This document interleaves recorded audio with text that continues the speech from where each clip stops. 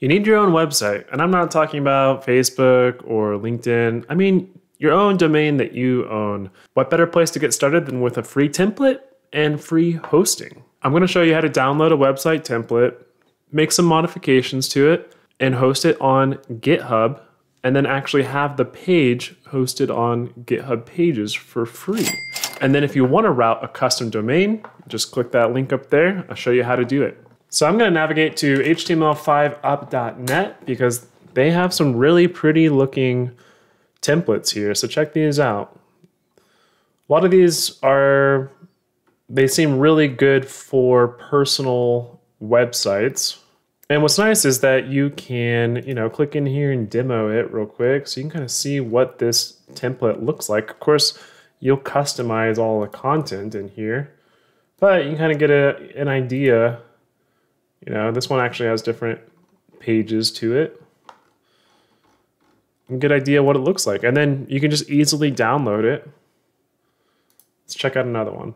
So this is pretty nice looking.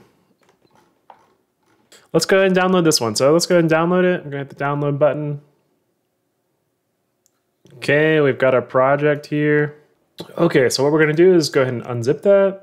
So let's extract all. And then now we're in here. And now, this is just a static web page. So I can actually just open up this index.html and, check it out. So open up with Chrome or Edge. I already have Edge open, so go ahead and do this. And then here we go. This is the site, but we now have it on our computer.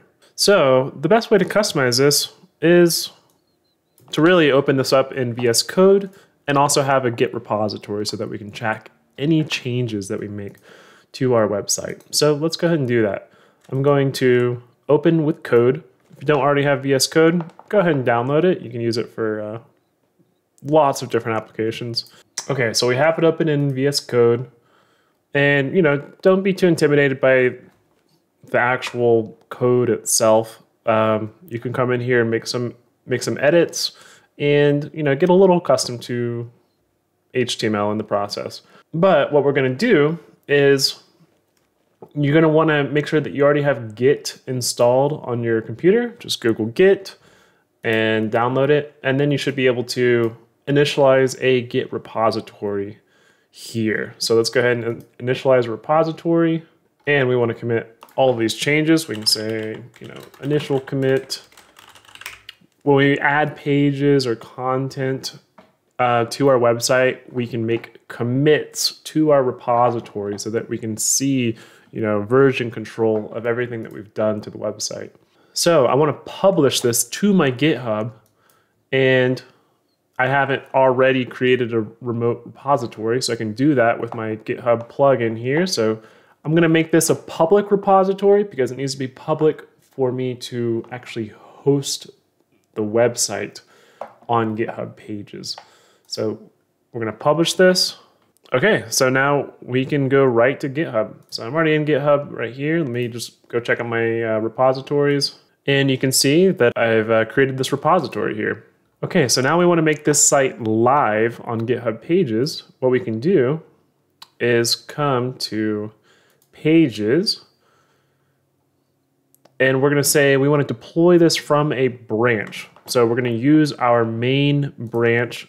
Check this out. See, main branch right here. This is the branch that we're on. We've made one commit, initial commit. And then, so we're going to go deploy from branch, and then we're going to select main, and then we're just going to select the root, and then we'll hit save. So now it says your GitHub Pages site is currently being built from the main branch. Let's just give that a second. Okay, now it says your site is live. So let's check that out. Go ahead and hit visit site. And here we go. Here is our own website now. Of course, we didn't really make any customizations to it, but you kind of see how that works, where we can, download a free template, make some customizations, and that's all there really is to it. Now we're hosting it for free. So really it's that simple. We just downloaded a template and we hosted it on GitHub for free. And then now you can make changes and make commits to your Git repository so that you can track everything that you've changed.